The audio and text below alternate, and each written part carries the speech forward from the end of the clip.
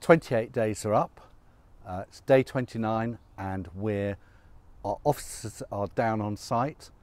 The good news is that in some cases caravans and tenants have moved on.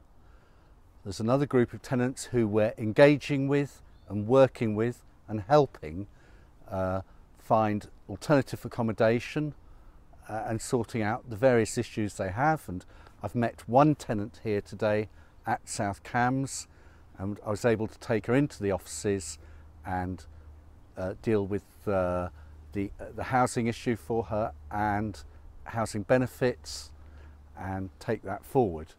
So it's positive on that front, but we are acting firmly with the landlords that have not engaged with us, and those that have not, we will be prosecuting.